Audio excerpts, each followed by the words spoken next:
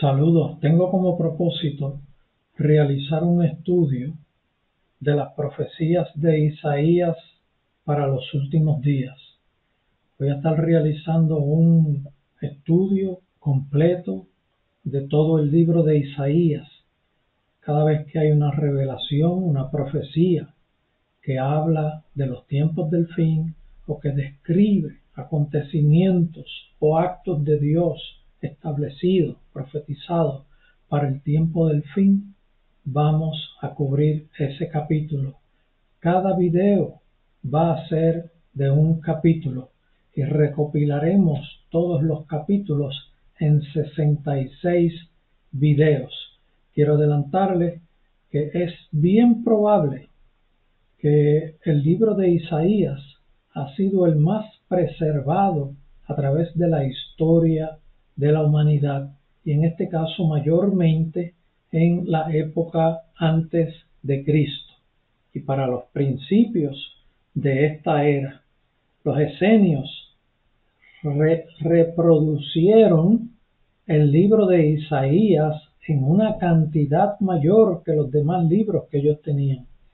Incluso en Qumran, donde se encontraban ellos, los esenios, cuando habían escapado de Jerusalén a consecuencia de la conducta errónea de los fariseos, de los seduceos y de los celotes, ellos decidieron apartarse y preservar la historia del pueblo de Dios en los libros que ellos reprodujeron y que encontramos en Qumran, que fueron hallados para cerca de la década del 50.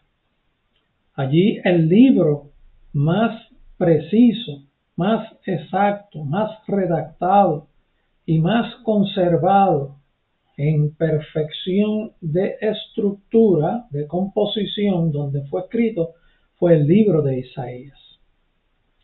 Incluso fue el que más se reprodujo en diferentes manuscritos, o sea, hubo más copias del libro de Isaías que todos los demás libros del Antiguo Testamento encontrados en Qumran, que fueron mayormente pedazos, que fueron recopilados y fueron unidos y pudieron utilizarse para confirmar que escritos anteriores que estaban completamente escritos y se tenía la edición completa, se pudo confirmar que eran originales.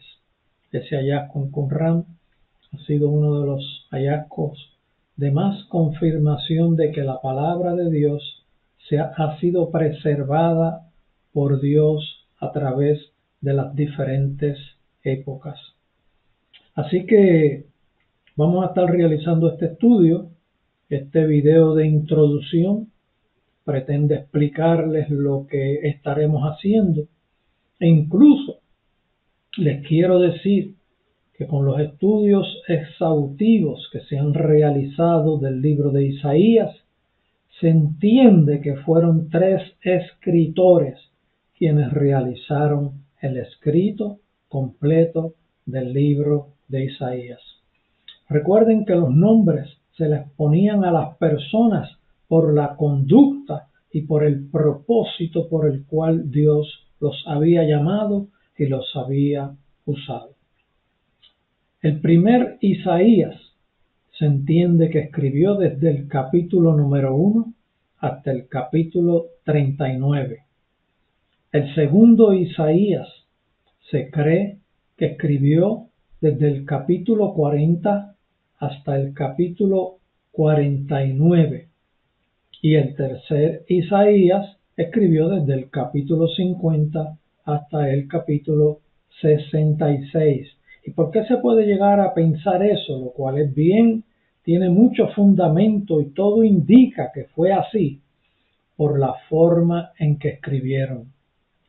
Esos capítulos que les he clasificado del 1 al 39, del 40 al 49 y del 50 al 66 tienen estilos de escritura, estilos de redacción distintas. que aunque Dios es el que inspira, Dios usa las características humanas. Es como el predicador cuando el Espíritu Santo dirige para traer un mensaje. El Espíritu Santo utiliza la capacidad de expresión de la persona que está en ese proceso llevando el mensaje, que en este caso es el predicador. Así que es bien firme lo que estamos hablando. Fueron 3 Isaías los que escribieron el libro de Isaías. Yo mientras estuve haciendo el estudio me pude dar cuenta de que había unos muy difíciles de entender. El más fácil de entender es el tercer Isaías, del capítulo 50 al 66. Y el segundo Isaías era un poco más fácil de entender que el primero. Cuando estuve haciendo los estudios de los primeros capítulos del primer Isaías, a la verdad que tuve que meditar mucho para lograr recibir de parte de Dios la revelación. Así que con esta introducción vamos a comenzar con el capítulo número 1 del libro de Isaías, hablando de las profecías de Isaías para los últimos días. Vamos a comenzar con el capítulo número 1 y leemos en el verso 24. Por tanto, dice el Señor, Jehová de los ejércitos, el fuerte de Israel: Ea, tomaré satisfacción de mis enemigos, me vengaré de mis adversarios. Esto es un acto que Dios realiza a través de la historia con su pueblo, y cada vez que aplique, Él realiza venganza contra los adversarios del pueblo de Israel. Y cuando el pueblo de Israel se alinea con Dios, Dios entra con una fuerza mayor, con un deseo mayor, con un ánimo mayor de establecer venganza para los enemigos que han atacado al pueblo de Israel. Dios hará venganza con satisfacción, primero por amor a sí mismo y también por amor a su pueblo, que es el pueblo que Él mismo se ha preparado para sí mismo. Verso 25 dice: y volveré mi mano contra ti, y limpiaré hasta lo más puro de tus escorias, y quitaré toda tu impureza. Aquí ya podemos empezar a ver de un propósito que, aunque ha sido histórico y se ha repetido a través de la historia, aquí se empieza a definir algo que realmente sobresalta para los tiempos del fin. Verso 25, vuelvo y leo, dice: y volveré mi mano contra ti, y limpiaré hasta lo más puro tus escorias. Hasta lo más puro tus escorias. En los tiempos del fin es cuando Dios verdaderamente limpiará hasta lo más puro los pecados de su pueblo. Y dice: y quitaré toda tu impureza. ¿Cuándo es que quitará toda su impureza? Realmente eso se cumplirá a la plenitud cuando comience el reino eterno de Dios. Pero este es un proceso que ha ido aumentando y creciendo con el plan divino de Dios con su pueblo, en donde Dios cada vez adelanta un paso más. Y al venir Jesucristo a la tierra y añadirse la iglesia gentil al pueblo de Dios y estar ahora unido al pueblo de Israel y formar parte de un mismo pueblo de Dios, Dios en un momento dado realizará su retorno al final de la gran tribulación. Y cuando ocurra el segundo retorno de Cristo a la tierra, cuando vengue a su pueblo Dios en el valle de Jezreel, allí Dios eliminará, como decía el verso 24, y tomaré con satisfacción venganza sobre mis adversarios, que son sobre mis enemigos. Eso tendrá consumación en el valle de Jezreel, al final de la gran tribulación en la segunda venida de Cristo. Dios obra siempre con el propósito de hacer limpieza del espíritu sobre toda persona y por consiguiente sobre todo el pueblo. En este caso lo ha trabajado para limpiar el espíritu de su pueblo, que lo ha trabajado paulatinamente a través de toda la historia y tendrá una culminación en donde se podrá concluir cuando Dios dice: y he quitado de ti toda impureza. Eso es un proceso que durante el milenio va a estar realizándose también y tendrá máxima consumación al final del milenio, después cuando el enemigo sea soltado y ahí descienda Dios nuevamente en acción contra todos los enemigos de su pueblo y tenga comienzo el reino eterno de Dios. El verso 26 dice: restauraré tus jueces como al principio. Bueno, sabemos que los jueces fue de una época. Por lo tanto, no quiere decir que Dios restaurará los jueces nuevamente como al principio.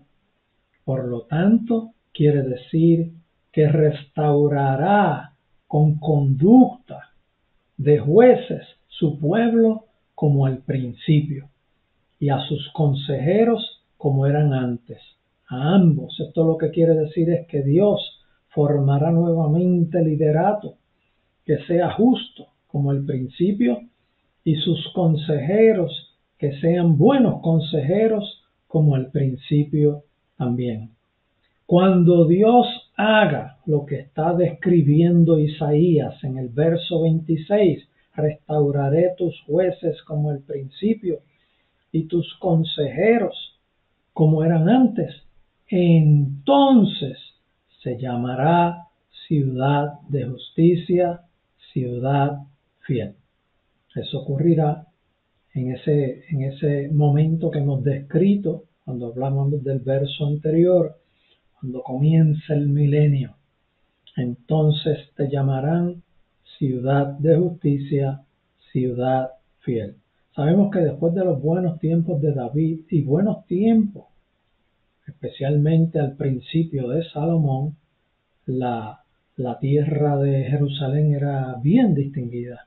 Luego eso no volvió a ocurrir más. Por lo tanto, aquí se refiere a un evento que no ha ocurrido todavía. Entonces te llamarán ciudad de justicia, ciudad fiel. Esto solo ocurre cuando Jerusalén sea restablecida. Esto tendrá un inicial cumplimiento al principio del milenio. Y terminando con el verso 27, Sión será rescatada con juicio. Sión es Jerusalén. Jerusalén será rescatada con juicio y los convertidos de ella con justicia. ¿Cuándo ocurrirá esto realmente? Que Jerusalén será rescatada con juicio. Bueno, para que sea rescatada tiene que haber sido llevada en rescate, ¿no? O sea, tiene que haber sido tomada. Esto va a ocurrir al final de la gran tribulación. Jerusalén va a ser tomada. Jerusalén será rescatada con juicio. ¿Y cómo será rescatada con juicio? Allá en el valle de Jezreel, cuando Jesucristo, con la espada de su boca, destruya todos los ejércitos de todos los gobiernos de la tierra que están próximos a destruir al pueblo de Dios en el valle de Jezreel. Esto siempre ha sido el propósito de Dios, al rescatar a su pueblo, pero esto tiene máxima consumación en los tiempos al final de la gran tribulación, al final de ese año 7 de la gran tribulación. Esto siempre ha sido el propósito de Dios y ha sido realizado a través de la historia de su pueblo en diferentes épocas, pero la culminación será, como les hemos dicho, en el valle de Jezreel, cuando el pueblo de Dios se encuentre acorralado sin remedio ninguno, sin realmente probabilidades de vencer a todos esos ejércitos con sus capacidades físicas y armamentos, que prácticamente lo que han hecho es huir de Jerusalén cuando fueron invadidos y las mujeres fueron tomadas, los vientres abiertos, las mujeres fueron violadas, los niños matados, perseguidos, una destrucción masiva, que huirán en esa dirección del valle de Jezreel, y allí todos los ejércitos les rodearán y buscarán derrotarle. Eso es el cumplimiento del verso 27. Sión será rescatada por Jesucristo en su segunda venida con juicio, y todos los convertidos y todos los que se alinean con Dios en ella actuarán con justicia. Esta es la palabra de Dios profética por el profeta Isaías en el capítulo número 1. Dios les bendiga. Luego continuaremos con los demás capítulos. Sea el nombre de Jehová glorificado.